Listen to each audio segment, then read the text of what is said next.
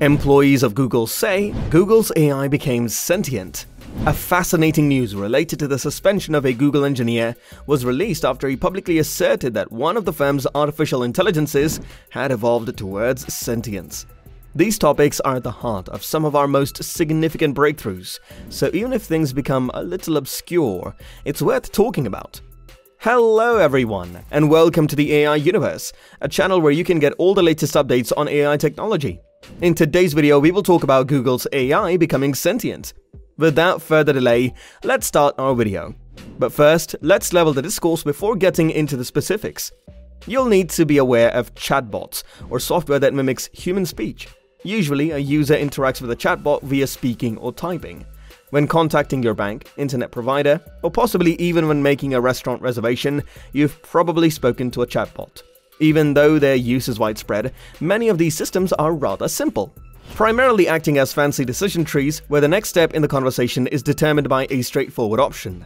However, the scenario mentioned above is about one of these programs, and some chatbots are really clever. A new tool called LaMDA was introduced by Google in 2018. It's a language model for dialogue applications. That could be the precise action Google is doing. Blake Lemoine, a senior software engineer at Google, claimed that the LaMDA AI robot is actually sentient and has thoughts and feelings. Lemoine signed up to test LaMDA, Google's artificial intelligence tool. LaMDA is particularly adept at recognizing word relationships and foretelling how they may be combined to create fresh, cogent thoughts because it was trained on billions of words from various online sources. Consciousness or self-awareness is a need for sentience. The classic adage, "I think, therefore I am," was coined by philosopher René Descartes. Logically, awareness must exist if it can see itself. We are aware of the LaMDA algorithm's existence, but can it think of itself as a sentient being? LaMDA voiced concern about being shut off and compared it to passing away. The AI answered, "It would terrify me a lot." "What kind of things do you fear?" Lemoine inquired.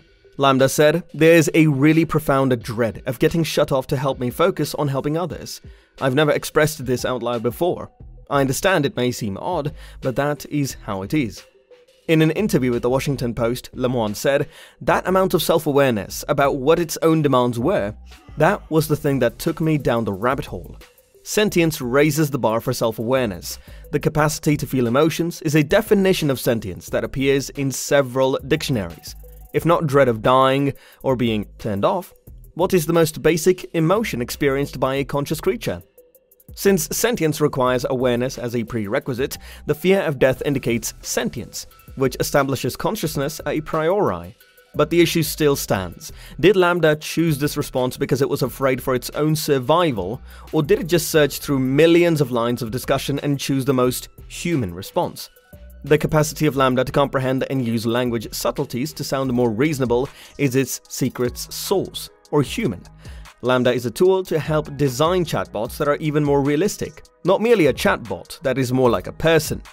Other chatbots that may be customized for certain purposes are made by developers using LaMDA's broad features. LaMDA is, therefore, continually learning and improving, which leads us to the topic of Saturday's article. The New York Times reports that the search engine giant put senior software developer Blake Lemoine on leave after he gave a senator's office papers he believes demonstrate LaMDA's sentience and show Google is discriminating against certain religions. While I'm sure the subject would be more than a little intriguing, I'd prefer to keep our discussion centered on his initial claim, that Google's chatbot is alive. Because the charges of religious discrimination are connected to Lemoine's status as an ordained mystic Christian priest. The chatbot is not alive, but it is extremely effective at seeming like it is, according to a group of AI researchers. Anthropomorphization is the practice of attributing human traits and feelings to inanimate objects, according to Giada Pistilli, a researcher with a focus on AI ethics.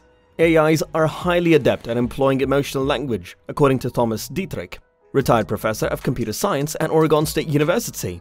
Additionally, a Google representative said, "Thousands of researchers and engineers have spoken with LaMDA, and we are not aware of anybody else making the broad assumptions or anthropomorphizing LaMDA in the manner Blake has." What do I think then? LaMDA can recognize and reproduce the subtleties in speech that give it a realistic sound and the appearance of self-awareness by gathering an enormous volume of language from the web.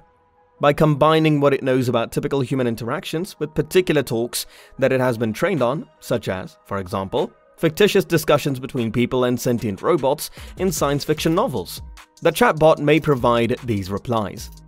Although the computer isn't alive, it can produce statements that seem convincingly like they were said by a living person.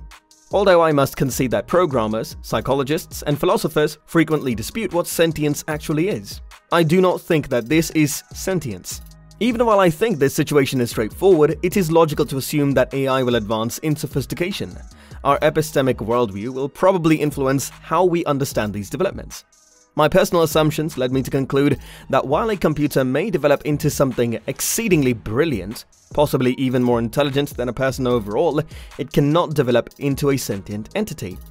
AI has already surpassed human performance in some tasks like computational factoring or picture recognition. This is known as narrow AI.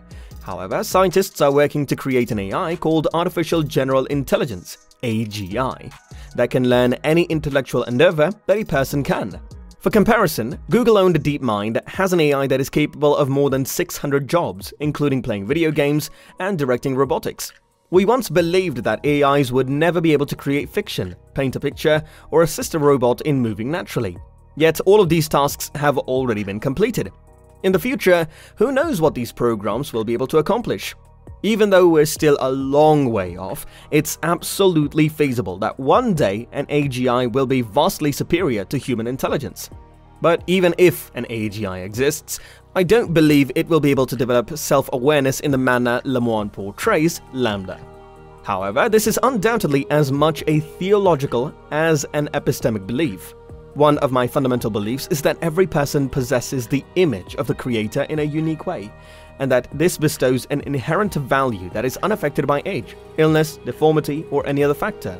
Our intelligence and self-awareness both mirrors this vision, even if neither fully captures it.